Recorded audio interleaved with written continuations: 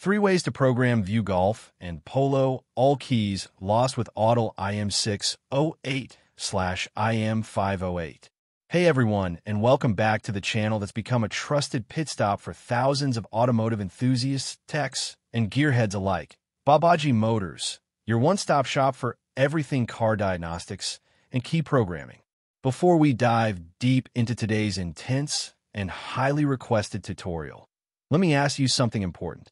Have you subscribed yet? Seriously, around 80% of viewers keep watching but forget to hit that little red button. If you've ever found value, learned something new, or saved time with our videos, do us a solid. Smash that subscribe button, ring the bell, and stick around till the end. Let's set a new record together. 1,000 likes and 100 comments in the next 24 hours. Think we can do it? I know we can, but only with your help. Now buckle up, because today we're diving into a must-know topic for anyone dealing with VWs.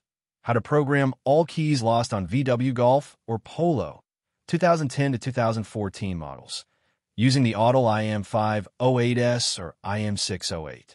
This is not just theory.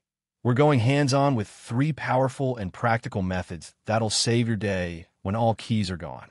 Whether you're a DIY enthusiast, a professional locksmith, or just someone stuck with no key and a silent VW, this guide could be your golden ticket.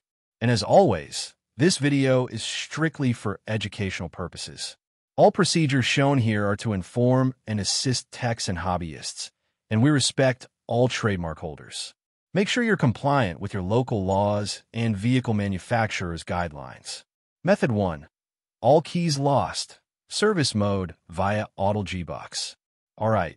The first method is service mode, all keys lost, and let me tell you, it's often the cleanest route if you've got access to Autel's G-Box. But be warned, it's also a bit technical.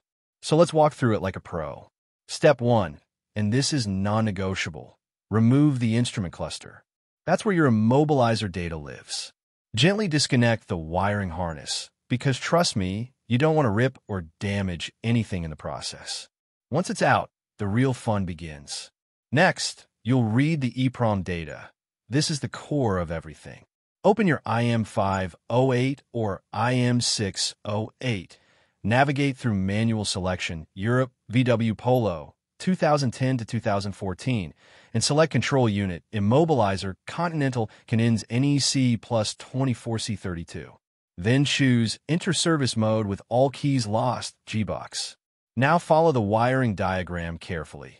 Connect your DB16 cable for the cluster to the G-Box. Plug the OBDI female port of the G-Box into your device, and power it all up with 12V on the DC terminal. Once everything's properly connected, your tool will automatically recognize the cluster type, like 4-motor speaker, version 1. Confirm, and it'll proceed to read and extract the EEPROM data, which includes the golden keys to this entire process, the PIN code and CS code. Now here's where it gets real satisfying, generating a dealer key. Select the Make Dealer Key function, pop a blank key into the programmer, and input the CS code pulled from the EEPROM. If done right, your tool will proudly announce, Dealer Key generated successfully. Now you'll reinstall the instrument cluster, reconnect all wiring, and insert your freshly minted key. In many cases, the immobilizer recognizes it instantly. If not, a quick manual key learning via the Autel tool will do the trick. If that method doesn't work for you, don't worry. We've got 2 more options you'll definitely want to know. But before we go any further, let me pause here and challenge you again. If you're still watching, what's stopping you from subscribing right now? Be honest. Drop a comment and let me know. Also, I want to know your favorite method of programming keys. Have you tried service mode, EEPROM, bench work? Comment below and tell us what's worked or failed for you. Let's build a helpful thread for others. And don't forget, 1,000 likes, 100 comments. We're counting on you. Method 2, EEPROM programming, all keys lost. Now let's say service mode isn't your vibe, or maybe the G-Box just isn't available.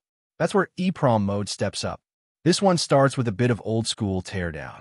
Remove and carefully open the instrument cluster and identify the 24C32 chip.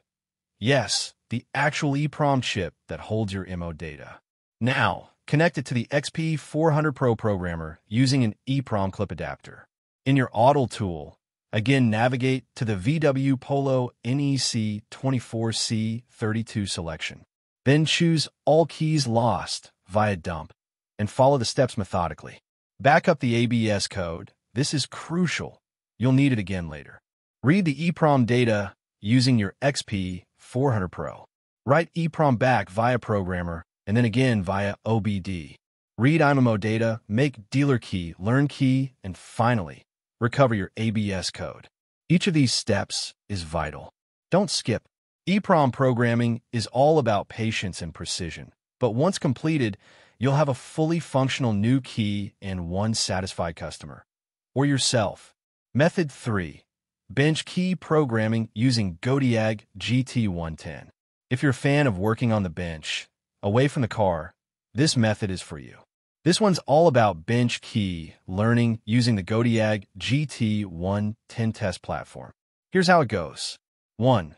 Set up the Godiag GT110. Connect it to the VW Polo instrument cluster, 2009 to 2014 compatible, and plug in a 12V power source to simulate vehicle power. 2. Hit the red ignition button on the GT110. That brings the dashboard to life and places it into diagnostic mode. 3. On your Autel IM508 or IM608, navigate the same path as before and select Immobilizer, NEC 24C32. 4. With the EEPROM dump already done, enter the PIN and CS codes. No codes? No worries. You can still extract them from the cluster if needed. 5. Insert a blank transponder chip into the GT110's key slot. Choose Key Learning and wait 30 seconds. 6. The system will complete the key learning and confirm with a simple but magical message. Key learning completed. You've now got a new working key ready to fire up that VW once the cluster goes back in. This method is excellent for staying off your back in the garage and avoiding repetitive disassembly. So what do I think about all three methods? Honestly, each has its place. If you got full tools and want speed, go for service mode. If you love precision and control, EEPROM is the path. Want to work smarter, not harder? Bench key programming keeps things tidy and efficient. But now it's your turn. Which method would you trust most if all keys were lost? Would you brave the EEPROM or lean on the mighty G-Box? Comment down below with your experiences and your favorite approach. We want to hear your stories and build this into the most helpful video out there. And while you're at it, share this video with your locksmith or tech buddies, send it to a VW owner, or post it in your favorite forum. Let's get this info out there. It could save someone hours of frustration and a few $100. All right, legends, if you made it to the end, you're the real MVP. One last favor, hit that like button harder than ever, drop your thoughts below, and if you found even one tip helpful, please subscribe now. It's free, but it fuels the channel to bring more high-quality, honest content straight to your screen. Let's crush that 1,000 like and 100 comment goal. I'm counting on you. Until next time, keep diagnosing like a boss and never stop learning. Catch you in the next one. Baabji Motors, signing off.